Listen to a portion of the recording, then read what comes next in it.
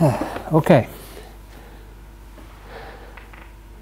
So we ended last hour by kind of agreeing that in this situation it's kind of better to overbook, if you like, or overbuy and buy more than the average due to the kind of asymmetric cost structure here. You would probably expect then that if you have a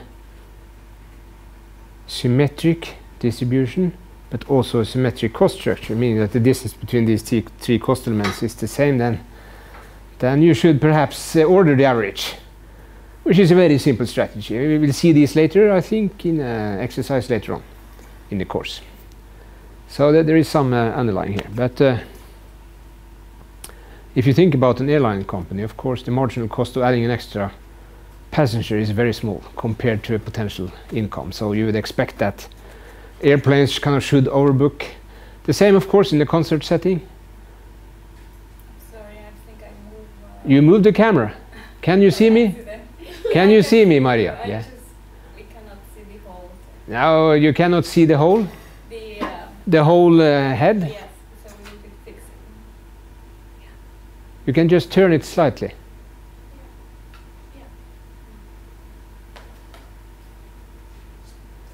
Yeah. Yeah, this is good. This is real event planning, isn't it? That's what it should be. Yeah. Where was I?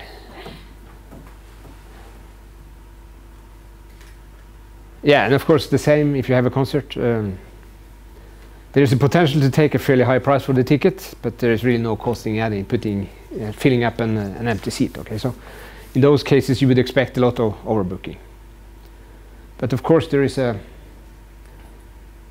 something behind the mirror here. If there's too many people in the room, then you can, and if there's an accident, so there is it's not straightforward, is it? Yeah.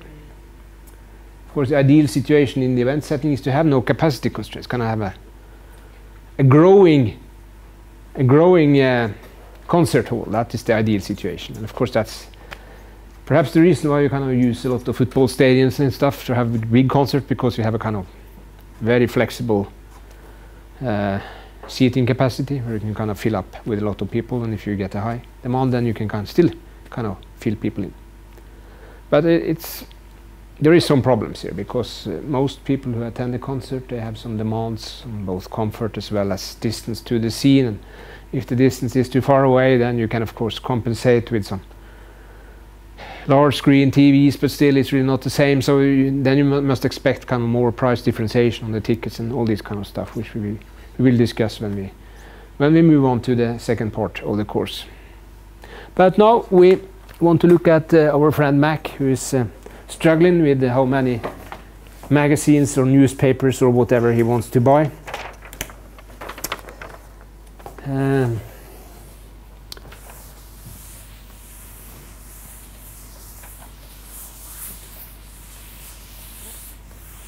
Let me move on here.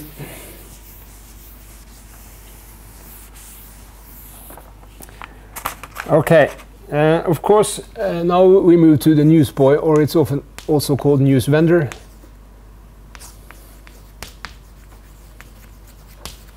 I assume that this boy is kind of gender problematic, so they introduced this vendor instead. That's a kind of neutral term model.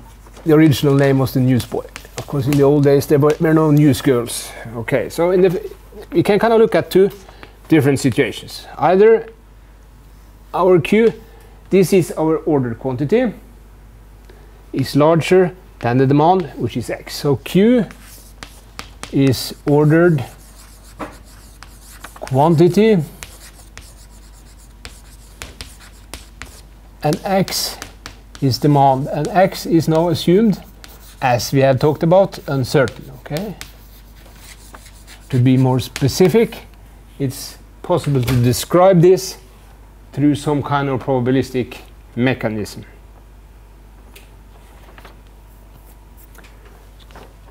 The other way around, and then the demand turns out to be larger than what we order. Here we kind of overbook, here we underbook.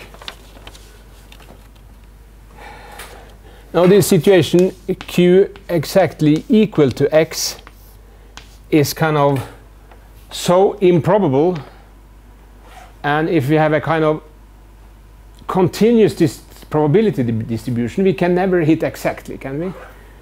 If I would like to find the probability that I measure the length of a certain person to be 1.786 meters, I will never find that person, will I? Because if I measure all persons very tight, there will always be something behind this in decimals, okay? So you will never kind of hit exactly when you have a continuous distribution. So we don't really need to care about this midpoint, so we don't need to put the equal sign under any of these ones. We can look at either we buy more than we sell, or we could have sold more than we buy. That's the two situations we look at. We assume further this f of x, the probability density, O demand, is given. Okay, this is something which we know. Okay, we have to have that as data to our model, is known. We also have to know these cost elements we discussed, and now we put some letters on them.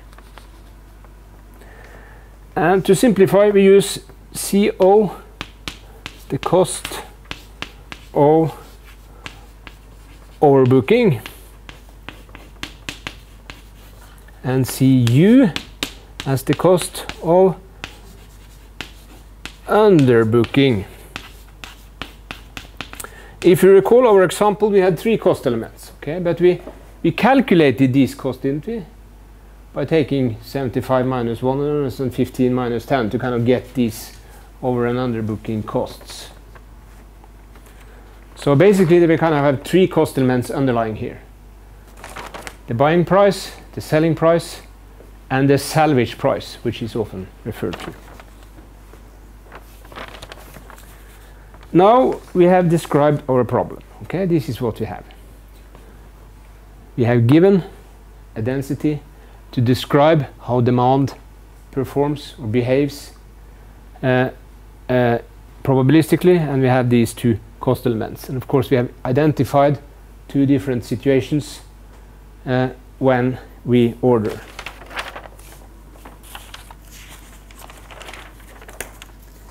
What we're aiming to do now is to formulate some kind of measure of total costs, okay, as we do in logistics.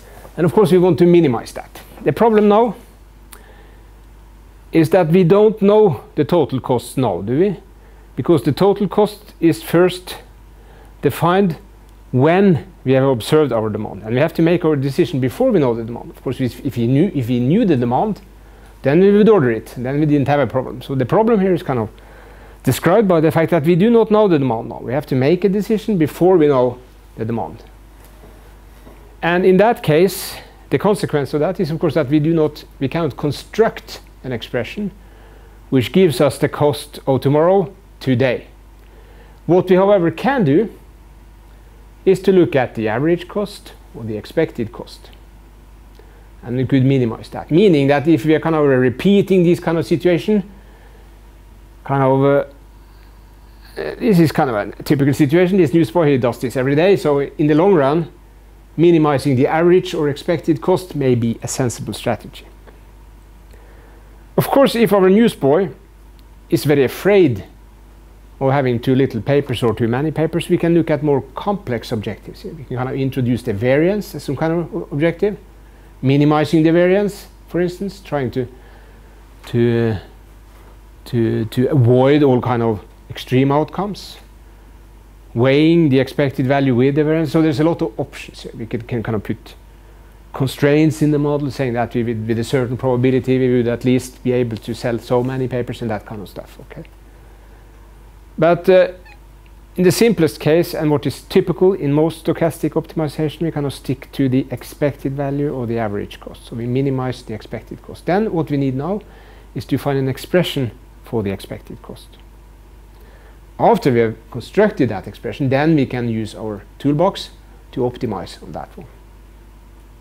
So it's kind of from this point on, after kind of finding these expected cost, we are kind of at the same situation as just been with these other models we have looked at. The only difference now is that this is a so-called stochastic optimization problem, as opposed to the deterministic ones we have looked at. And the major difference here is related to kind of formulating, understanding, and kind of finding an objective which kind of captures this uncertainty reasonably.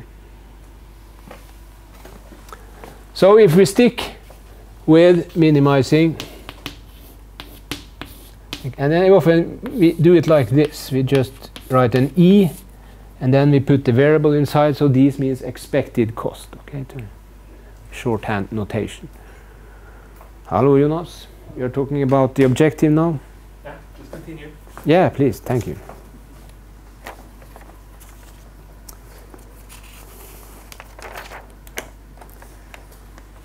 Now if you recall from the last hour, we said that we can compute an expected value, and we assume now that we have a continuous distribution. That's kind of signaled by writing f of x here. If it had been a discrete one, we would typically write it something like this, pi of xi. Okay? That would be the discrete analog to the continuous one. And then we have a continuous distribution to compute the expected value. We said last hour that then we have to do a construction like this. This is the outcome variable. Okay? This kind of tells us what we get. Okay? This is what we get in different situations. This is the corresponding probability. And of course, when it's continuous, this kind of what we get is kind of moving a little bit by little bit by little bit. So we need to kind of formulate here what we get in these two different situations. That is the idea. What do we really get here? And we're interested in looking at these cost-wise. So what kind of cost do we get? What kind of cost do we get if we overbook?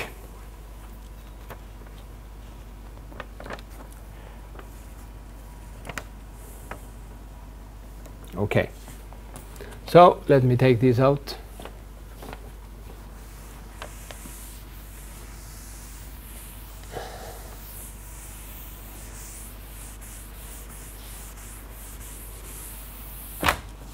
Yeah, you can stick. So let's take each of the situations in sequence. So let's start with the situation where we order more than the actual demand. In that case, our integral, and these integrals, we kind of put limits on them to sign that we move from this point to another point. Recall that we kind of interpreted this by A and B here. So this refers to A and this refers to B. And we start at 0 now, we move up to Q. And then we get this overbooking cost times Q minus X. Now Q minus X is positive here, isn't it? As we move along upwards. We kind of always have more available, which we have bought, than the actual demand. And we have to multiply with our overbooking cost to find the cost in each little time step. And then we sum or integrate together to find the expected value. And of course we have to multiply this with the probability density and put dx to kind of keep the notation correct. In the second situation, then we move from Q and upwards. And now we have kind of made an implicit assumption here that our space here starts at 0 and ends at infinity. In other cases, we could start at minus infinity and at infinity, or it could be a given value here. Because we know that we will always sell more than something if there's a certain contractual agreement or something. So these kind of values here, these two will depend on the situation we look at. But we're always going the way through this Q here when we formulate it. And then it's the underbooking cost, and of course we have to turn this around now, because now our demanded quantity is always bigger than what we have bought.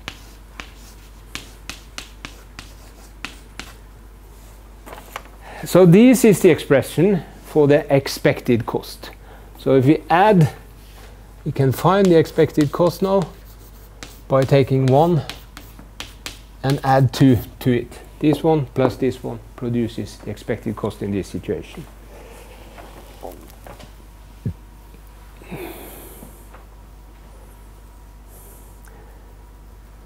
So now we have an expression for the expected cost. And the next step then would be to take the first derivative of this function with respect to our variable, which is q, equate it to 0 and solve. The problem here is that q is a variable in the integral. It's kind of part of our integral here, and then we need some special rules to perform this differentiation, and that is a rule that you probably have not seen before. Okay, but let us kind of sum up. We want to minimize this one, and in order to do that we take the first order derivative of our expected cost and equate that to 0 to solve, just in the same way as we did when we looked at this EOQ simple model. But as I said, we need some more mathematical knowledge, unfortunately, to achieve that result. Now I'm a bit unsure, okay?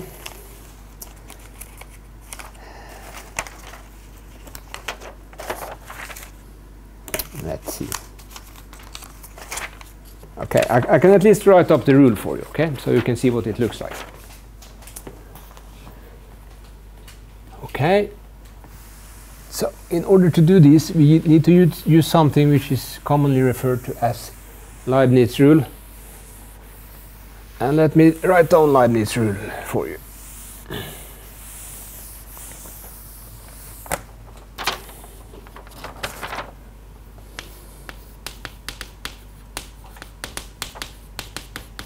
It's discussed in Appendix 5A in the textbook, so it's there, okay? And it looks like this. If we want to take the derivative with respect to certain variable, say y, or integral which contains some kind of expressions involving this y, it's here kind of named by a1 of y, this is a function of y, a2 of y, another possible function of y, and then we have some kind of function inside here which also could contain y, and there is an integrand related to the x. If you recall our expression, we had a q up here, okay? So that kind of refers to this y, which is what we want to take the derivative with respect to. And there was some kind of q expressions inside here as well. There was also an x expression, which kind of was the probabilistic mechanism here. It turns out, after some heavy proofs, that it could be written as follows, as the integral.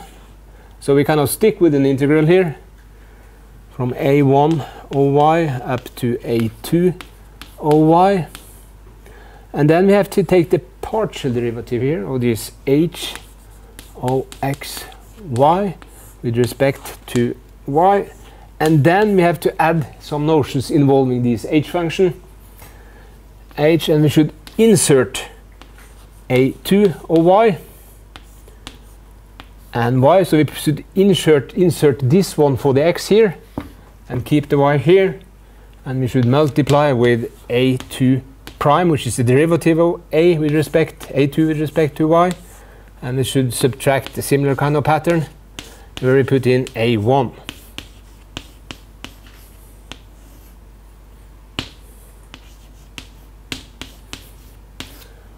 So this is the kind of rule we have to apply in this situation to actually find this derivative. So you see it's slightly more involved than what we're used to.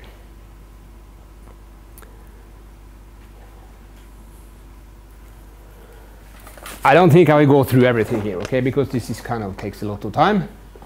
But let's just see, okay, in this situation our q is kind of linked to y as we said, and x is linked to x, okay?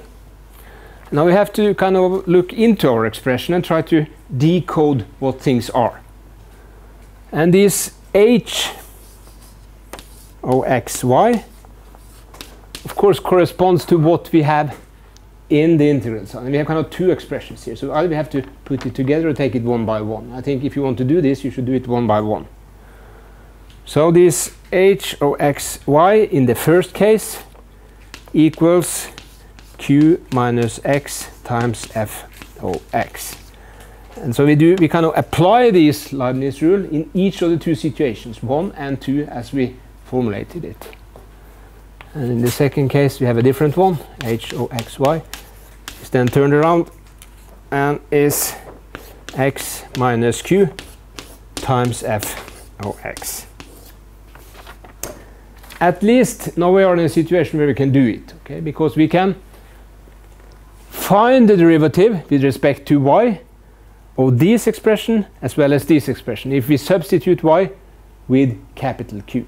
Okay, so then we can solve this expression in this situation as well as in this situation. Our h is given, okay, in the first situation, and in the second situation we can put in a2 of y. In one case it was 0, in other case it was capital Q and it was infinity. And of course we may run into some problems with infinity. It turns out to be 0 actually. So then we can kind of use this mechanism and write the solution more or less directly, given that we accept that this is a correct expression for performing this differentiation. And I can assure you it is, okay? So don't bother thinking about that. So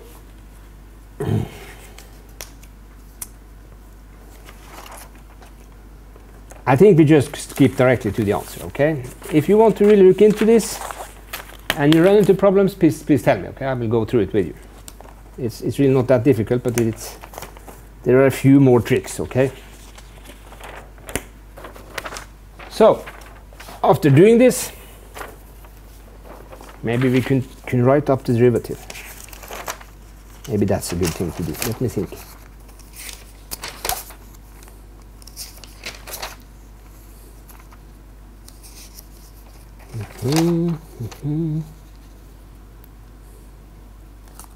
Okay. We can do it partly, okay? So after applying this rule,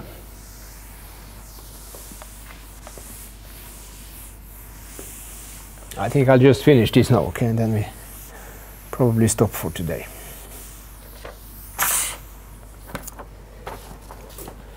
I put some dots here to indicate that there is something we don't show here.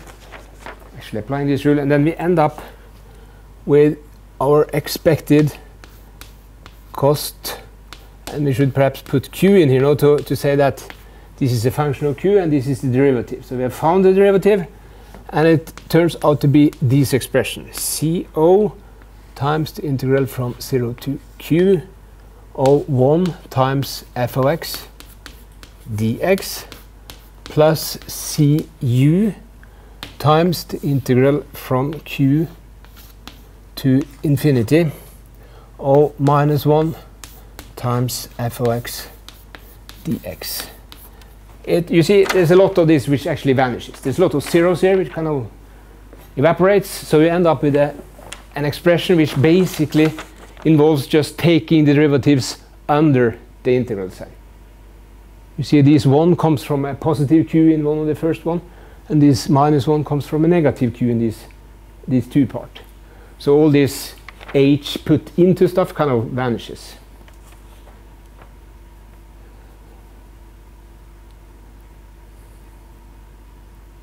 Okay, now we have to do a little tricking here. We know by definition that if we integrate our whole density over the whole area which is defined, it should equal 1, shouldn't it? We have been discussing this. This is kind of the unity demand for probability densities. Of course, we can split this term into two parts, can't we? We can integrate it from 0 to q, the same one, and then we can move on from q up to infinity. This is just kind of taking a sum Either you can sum it all, or you can split it in two parts, where you sum up to a certain point and keep on summing after that. So it works in the same manner. The reason why we're kind of fiddling with this is that, you see, we have different limits on these two integrals, and we want to kind of introduce just one to make it kind of easier. That is the reason. So if we kind of write this one slightly different, we can, for instance, say that if we stick with this one on the left hand side, we can move that one to the right hand side, and we end up with the integral from q to infinity of f of x dx equals 1 minus this one.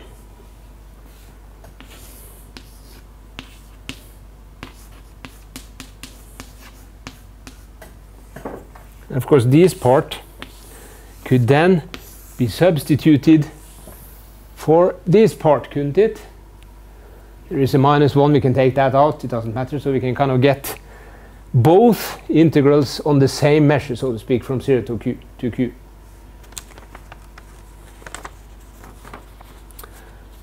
It will be clear why we do this, okay?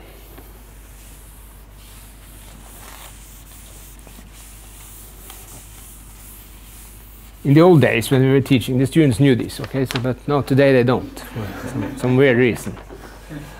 Okay, so our expected derivative cost as a function of q then becomes CO, and I skip just a little one here, okay? Now both elements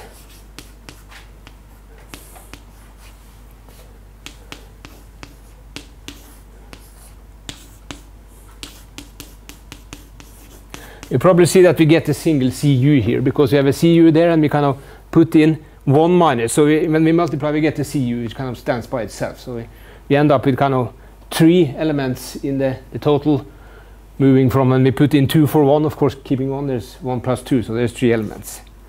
And these equations should equal 0. And of course, we have to solve this one now. We can kind of put together these two integrals, they are exactly equal. So you probably see now that the solution ends up being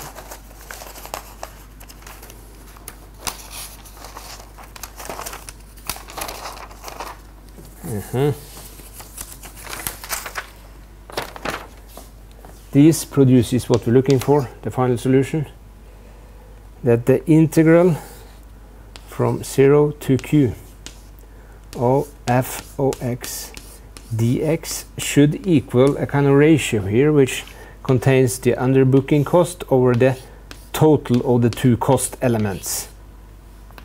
So this is the shorthand notation of the so-called newsboy formula.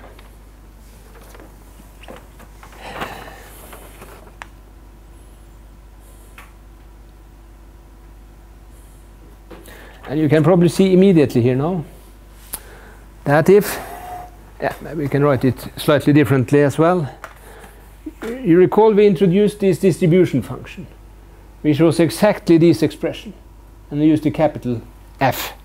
So alternatively we can write it like this: F O Q equal to CU over CU plus CO. So this is a probability, isn't it? Depending on which value of q. And we're kind of searching the q value, which gives a certain probability. So we compute this probability here, and you see here that if CU equals CO, then we get a half here, don't we? You can see that? Yeah. So that means that we're looking for a point in our distribution where the probability is a half. And if it's a symmetric distribution, that point corresponds with the expected value. So that means ordering the expected value.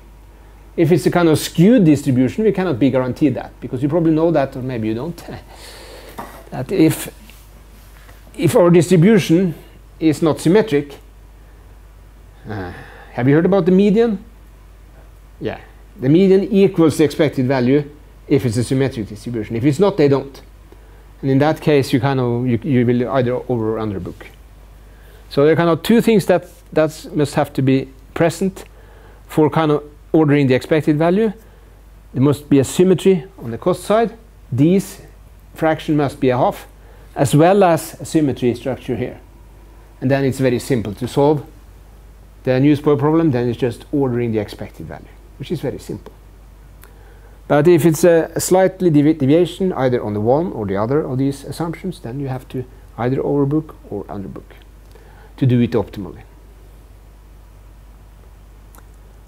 Okay. Now the textbook looks at an example. We already have an example, don't we? We have the information we have here. We need here basically. And we should perhaps say one thing more, okay?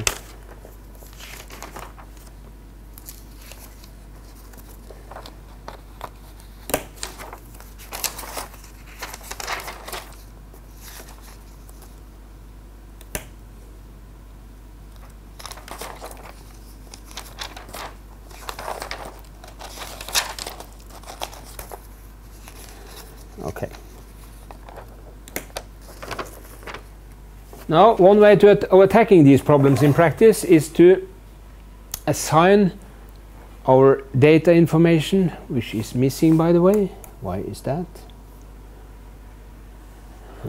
Yes, to assign this information directly to a probability density or function, if you like. And if we stick to the normal density, then what we're looking for then is to find two values. One value is the average. I think maybe we didn't compute it. We said that it was close to 12. It's not exactly 12, it's actually 11.73. So x bar, which represents my in the formula of the normal density, is 11.73 in this case. And we could also estimate this s square as 1 over n minus 1 times sum of xi minus this one, x bar squared. And this value turns out to be 4.74 squared. We very often write it like this. You probably know that if we take the square root of this one, it's called the standard deviation. Okay? And we often use an s to demonstrate that it's kind of an estimated or found based on observations. And then we could say that our f function is distributed. We tend to use this sign here as normal with expected or average 11.73 and a variance or standard deviation of 4.74 squared. And this is a kind of pattern you may have seen in other courses. I don't know if you have. Where you kind of assign values to a normal density. The problem with the normal density, and what we're looking for here, is to solve this problem of this type. 0 to q f of x dx should equal a certain number here. We have the number here, don't we? This one is known here, isn't it? It is 50, 75 minus 25 on top here. 50 again, and this final one here, which is, what was it, 15, wasn't it? I think so. This is around 0.77, so we can find this probability. But it's kind of an awkward equation we're trying to solve here, because our distribution looks something like this. It might have an average on 0, and here is a certain point, let's call it q. And what we're looking to is to try to find this q, which has a probability mass on the left here, which equals 0.77. That's what we're trying to do here, okay? So in order to do this mathematically, we have to be able to solve this integral. And unfortunately, this normal density integral is not solvable. So then we have to compute it for different values of q and construct these tables, as you probably have seen, these normal tables. And if you look, I think, in the back of the book here, there is one of those. Let's see. They are in most logistic books. Yeah, maybe there's different distributions here, I see. Let's see. There is one on page 755. There you see a normal distribution table. So here they have kind of computed these probabilities for different values along these axes. And then you can just go into the table and pick you're looking for this value, so you have to pick the probability and kind of go the opposite way to find these Q. If you look in the table, you will see that there is a value here of 0.7703, which is fairly close to 0.77, and that corresponds to a value of Q equal to 0.74. There is a problem here with these tables, and they are kind of normalized, as we say. So they do not produce a normal table for all kind of normal distributions. They just pick one. They pick the one where the expected value is 0 and the standard deviation is 1. So this is kind of a standard normal table, and you have to compute yourself back from this one and into the space you kind of have here. And our expected value was 11.73 and the variance was 4.74. So we have to actually, yeah. So you see there's no end to all the problems here.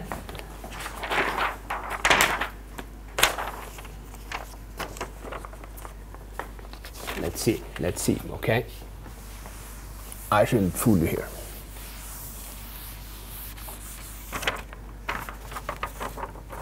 Now when we normalize, we kind of take the given value, we subtract the expected value and divide by the standard deviation. And if these valuations should be equal to a certain value, we can solve this with respect to x, can't we? By multiplying over here, we get x minus mi equal to v times sigma. And then we can isolate x on one side, and it's v times sigma plus mi. So when we are looking for a normal distribution which is not the standard one, which has not an expected value of 0 and a standard deviation of 1, you have to use this formula and enter the value we found in the table into this formula, putting in the correct value. This is the value we found, this is the standard deviation, this is the expected value. And then if we do that in this case, we end up with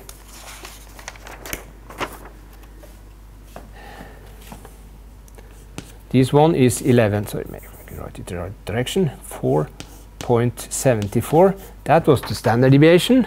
We multiplied with the value from the table, which was 0.74.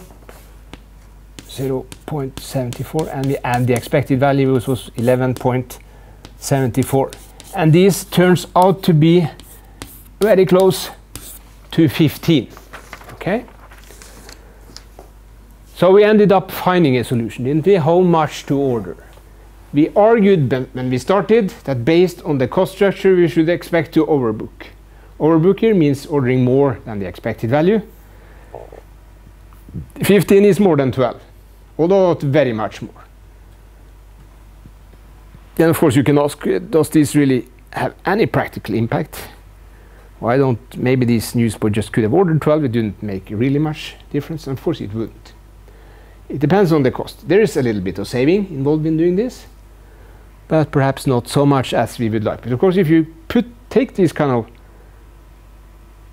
structurally easy problem and put it into a different kind of setting, it could actually involve large monetary savings. Okay. Now when we did this, we skipped certain parts, okay? This was this conversion from this ugly formula into the actual derivative. But after that we kind of did everything, I think, more or less. Now let us look at a different example, okay? I just keep on now, so we stop when I'm finished, okay? So let's look at a different example.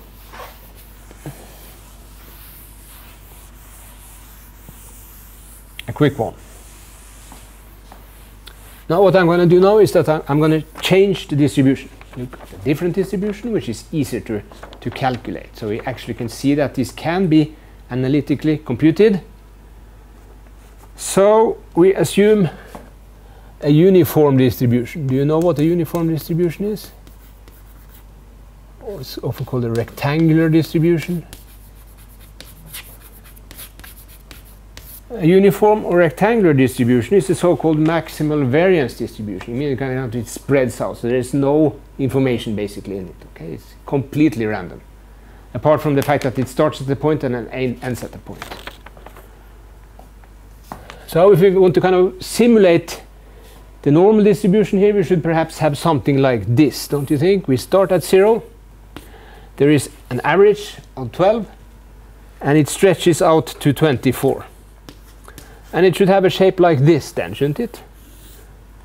So this is an alternative to our normal distribution, which went like this. Here we have a fairly small variance. We are more certain here. In this situation, we are more uncertain. Because here you see there is every kind of outcome here is equally probable. As opposed to here where it's a small probability, here is a much higher probability. Okay? Okay, let me take out this image of the normal distribution from the rectangular or uniform distribution and do some small side calculations on this one. Now we don't know this distance here, do we? This is not known, but we can find that easily, can't we? Because we know that the area under this curve should equal 1, shouldn't it? That's by definition. So if we call these x, then we should take x times 24, which is this distance, produces this area, and it should equal 1. So you see x can be solved easily as 1 over 24. So this distance must of course be 1 over 24 if the area of this rectangle should be 1 when this length is 24. And you see that I deliberately construct a uniform density which kind of fits to this situation. I have my midpoint here at 12. Okay. Now I can write up my probability density function directly, can't I? My probability density function is 0 here. Then it suddenly pops up to 1/24th, keeps like that until that point, and pops down onto 0 again. So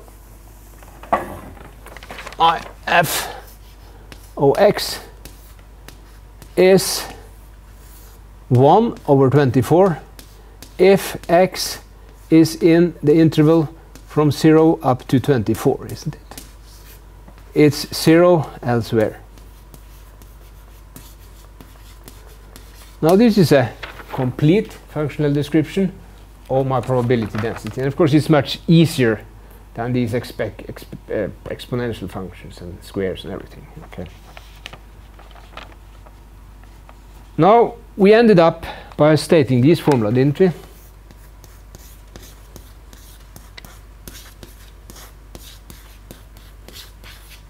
So we need to find this capital F of Q. In the previous case with the normal density we didn't find it. We used a table. But in this case the idea is that we can actually find it. Okay, so that is the point. So let's try.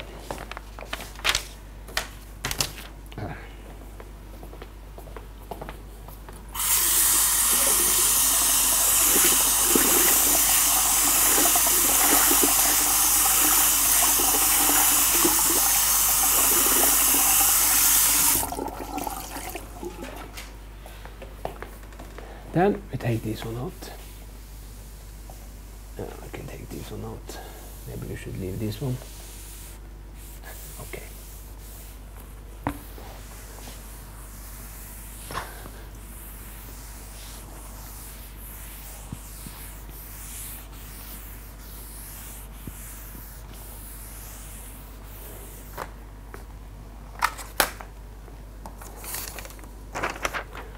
Our capital F O Q should equal the integral from 0 to Q of f of x dx.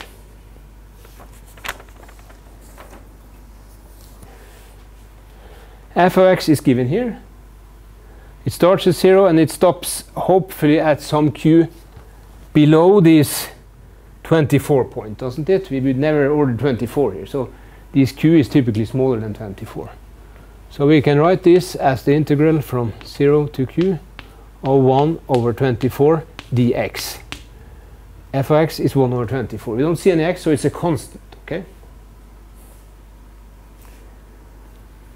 And now we have to really perform integration here, how it's really done, okay? So what we're looking for now is to find a function which has 1 over 24 as its derivative. And that is 1 over 24 times x, isn't it? If I take the derivative of this one, I get the constant back. And then when we do that, we enter this integrand instead of this one, and then we shift the sign here, keep these ones, and remove the dx. So it looks like this. Because we have to enter the upper bound and the lower bound into this expression and subtract to find the actual value of the integral. I haven't told you that before. Some of you may know. Those who didn't know must learn this now, okay?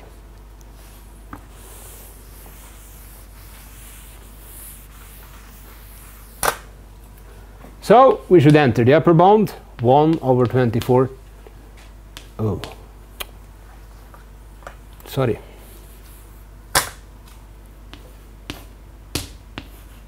Q instead of x, and then we should subtract the lower bound, 1 over 24, times 0. Okay, this is very easy, isn't it?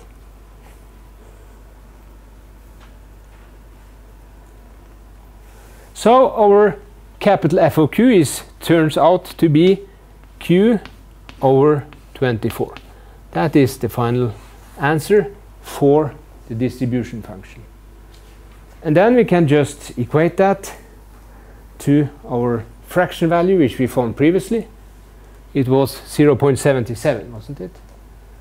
So q divided by 24 should equal 0.77. This was the cu over cu plus co in the example. And in many cases, when we do optimization, we tend to use a star here, don't we? So to be kind of specific now, it should have been stars for all the q's here, basically, because this is a result of the optimization. So we find the optimal ordering amount, q star. So q star is hence 24 times 0.77. And if we calculate this number, it turns out to be around 18.5.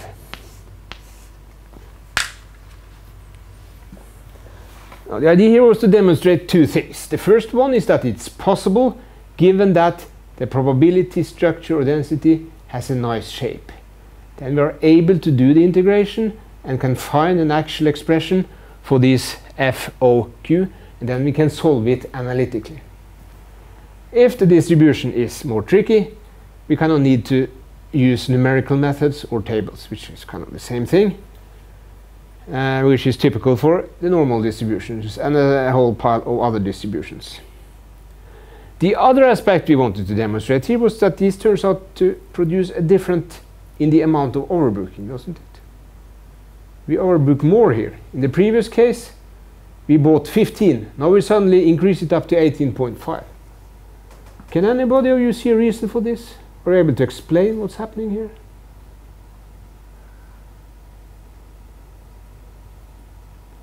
Now we move from a fairly certain situation to a more uncertain, don't we?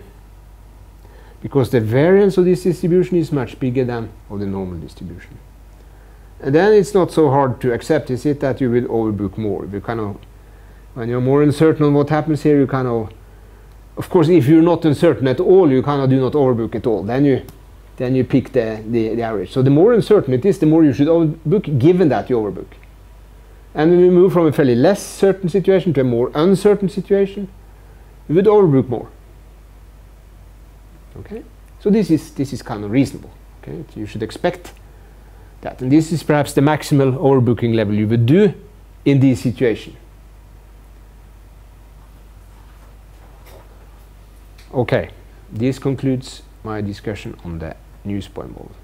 What we will do in the next part of the course is, of course, to apply these models in more event-like situations where we talk about tickets and spectators and bands and whatever. Okay, so you kind of see, because this is a very important model in event planning. It's kind of the obvious starting point for doing event logistics,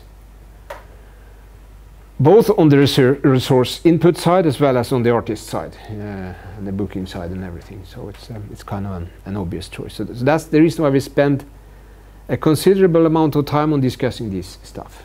The problem, of course, is that it kind of uses knowledge which you typically don't have.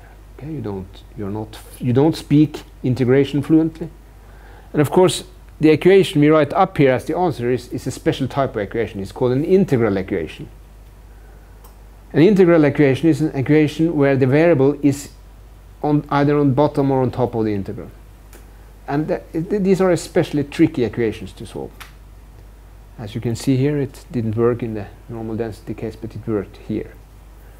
It's not so hard to imagine, because in the discrete case, it's kind of summing up something up to a certain variable, and it should be either typically to some kind of value. This is kind of the situation you end up in the discrete case, the analog discrete case to this case. And if you look at how it's done, if you look at the discrete situation, we can look at the example here, because here is an example where you do this discretely, and it turns out that the discrete demand is actually the same function, but it should be larger than or equal to this fraction here. So this is the discrete case. So you kind of try to find the probability is kind of closest to this one, but on top of it. Okay, and you see here they kind of have produced this FOQ. It's the values here 0.01. It moves up 5, 6, 7, and we had a value of 0.77, didn't we? It's the same as before. It's computed on this fraction. So we need to find a point here now which is closest to 0.77 and still larger than it. That must be that point, mustn't it? 0.7885, 41 over 52, which corresponds to a value of 15, doesn't it? Yeah. So we get the same solution here when we do it discretely as when we kind of adapted the normal density directly. So we have a choice here, either to do it like this or to estimate and use the normal distribution and look into tables. This kind of thing was a different step. Now we suddenly introduced a different distribution, and of course we got a different answer. Notice that this is exactly the same order quantity obtained using the normal approximation. So we can kind of think of that as a normal approximation. In this case, we really don't approximate at all, because we use all information we have as it is. Just converting it first to a histogram and then to a probability distribution, and then look it. So there are actually two answers to this theory: a discrete answer and a continuous answer.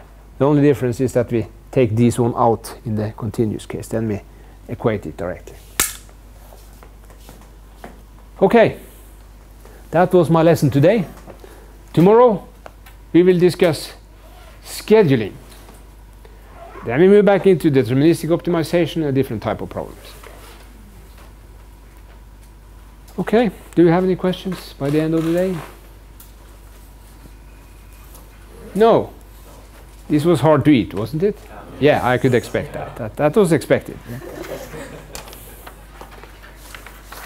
Now, of course, you will basically not be tested in your underlying mathematical understanding of this. It's your ability to apply it sensibly in practical situations which will be